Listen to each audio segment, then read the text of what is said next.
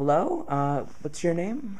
Jose Arnaldo Mejia Torres. But how would you like to be referred to in the classroom, I guess? Well, I'm a teacher, so I'm Mr. Mejia Torres, and I teach several levels of Spanish here at Priory.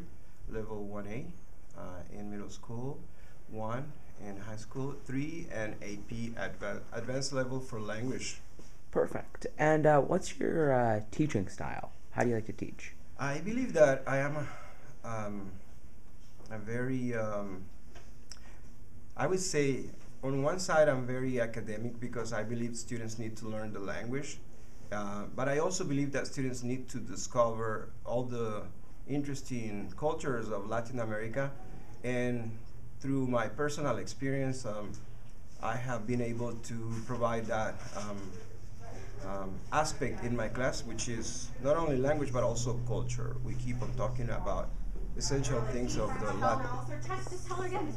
Latin American culture, but also the Spanish culture in general. And so, what do you kind of expect your students to know coming into your program for level 1? Okay, for level 1, they don't need to know anything. If they're coming to level 1, okay, I start with the alphabet and introduction and description of people. They learn basic tenses such as the present tense, indicative mood, the near future, the recent past, the present progressive.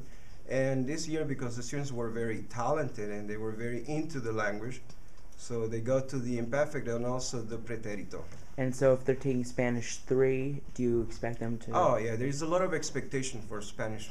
Students coming to Spanish 3, they need to know a good amount of grammar. They need to know how to conjugate verbs. They need to know the systematic and non-systematic way on how to operate in the class.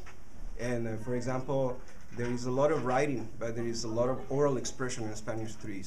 Students need to come to this class with a level of proficiency, or like we say in Spanish, a level of competence, un nivel de competencia. Perfect. Thanks so much, and welcome. have a good year. Yeah, you too.